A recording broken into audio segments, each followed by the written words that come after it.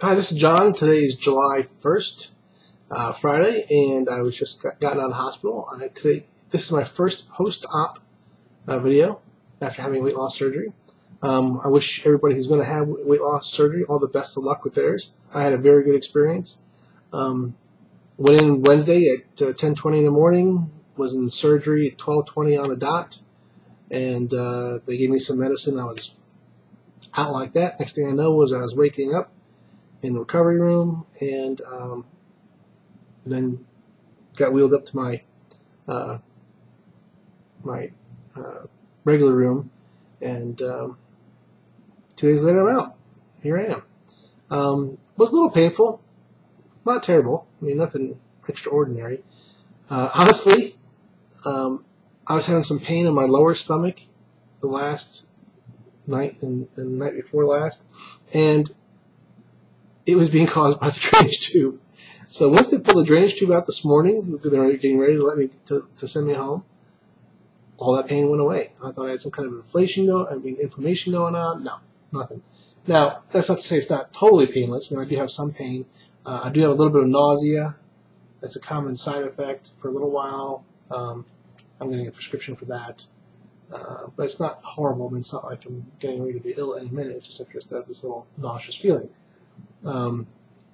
After the surgery, they put me on just water, have me drink an ounce of water like every 30 minutes, and then they bumped me up to, once I saw I could hold that down, then they put on other clear fluids, like I had the option of drinking broth or coffee, decaf coffee, or fruit juice.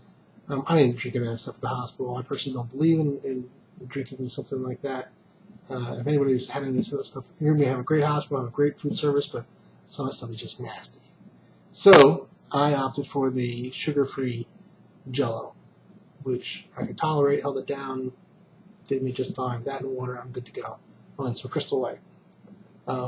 So now I'm on clear fluids for the next week. I've got a doctor's appointment next Wednesday as a follow-up, and then I should be able to move on to full liquids, not just clear liquids. And then after that, I'll have another follow-up, and then I'll move on to soft foods. But so far, it's all good. I'll show you some of, I hope you're not going to gross anybody out. I've got some scars to show you from where I had the operation.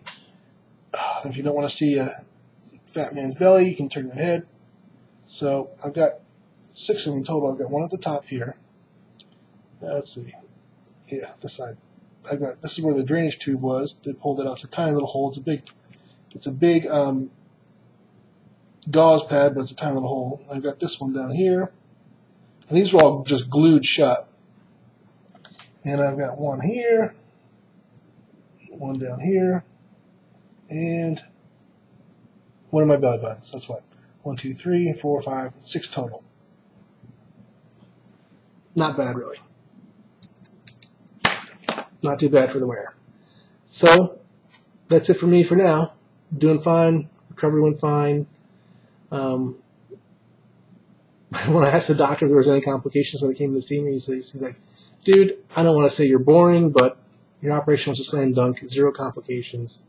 How are you feeling? I said, I'm feeling fine. A little bit of pain. He said, that's to be expected. They gave me some kind of medicine to take care of the pain while I'm at home here.